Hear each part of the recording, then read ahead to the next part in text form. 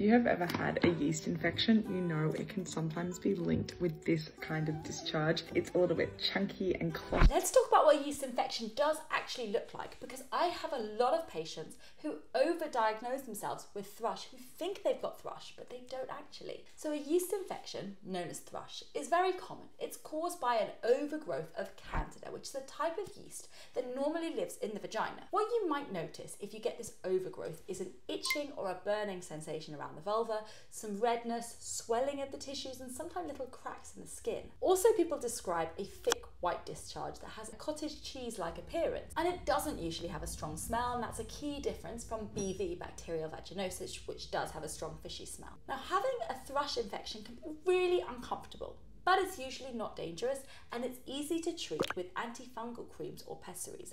However, there are other things that can give you a whitish discharge. White discharge is quite common, and also vaginal itching or discomfort is common.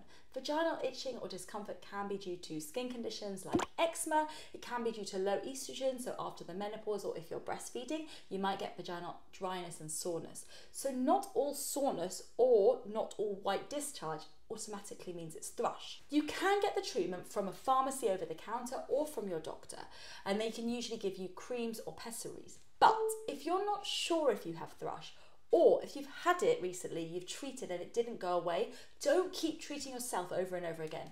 Go and see your healthcare provider, make sure they do a swab to check, and you want to also check that the type of thrush you might have is treatable with those antifungals you're being given. So let me know, have you had thrush? Did it look like this, or did you have different symptoms?